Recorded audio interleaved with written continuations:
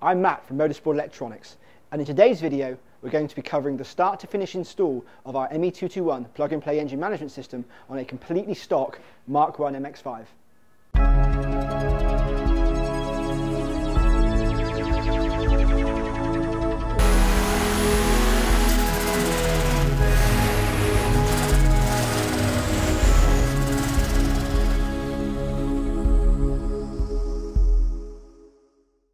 So we're going to be carrying out this installation of the ME221 on a completely standard Mk1 1.6 MX-5. The only thing different about this car is the alloy wheels. Otherwise it is bone standard, straight out of the factory with quite a few miles on the clock. Before we get started with the actual ECU fitting and mapping, we're going to do a baseline run on our Dyno Dynamics rolling road here to see what power we're starting from.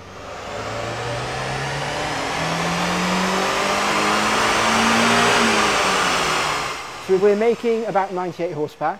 You can see here from the graph how the torque is fairly consistent, but at about 5,500 it starts to fall away quite quickly. And if we have a look at the air-fuel ratio, we'll see why. So the stock ECU, to begin with, at the lower RPMs, indeed runs the engine at about 14.7 to 1 AFR, which is fine. But as we get above 5,000 RPM, it really starts to throw the fuel in.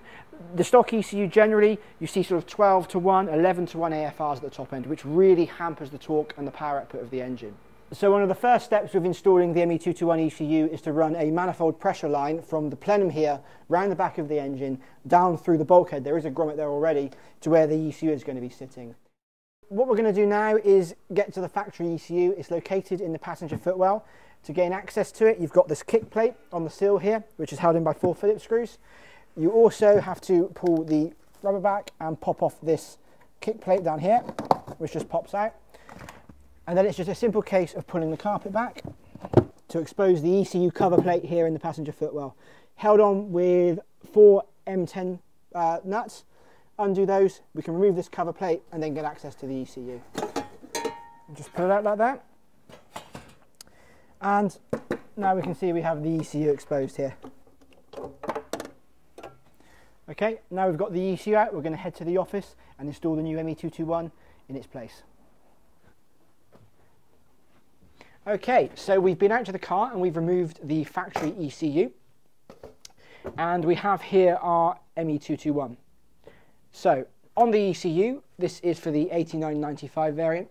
We have the 4 screws on the top here, and we're going to remove those to expose the factory ECU. Okay, and then inside we have these retention screws in here, 6 of those to be removed.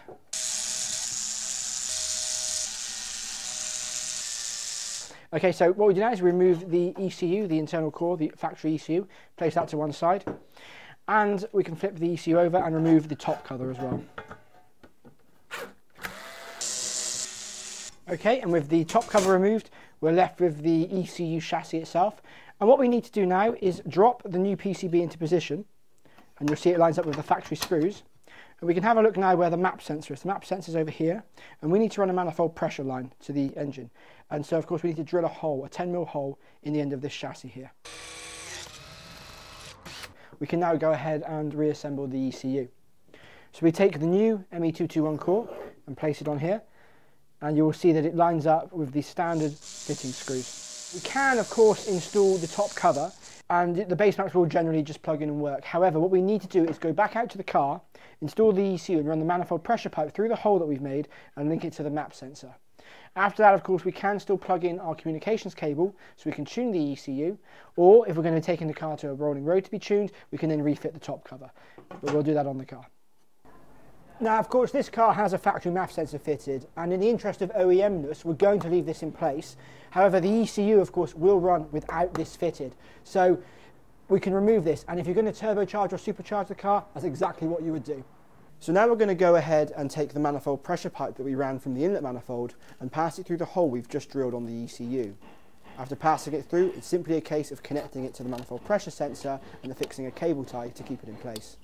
So now the ECU is installed in the car, we're going to go ahead and give it a run and see how our base map performs compared to the factory ECU.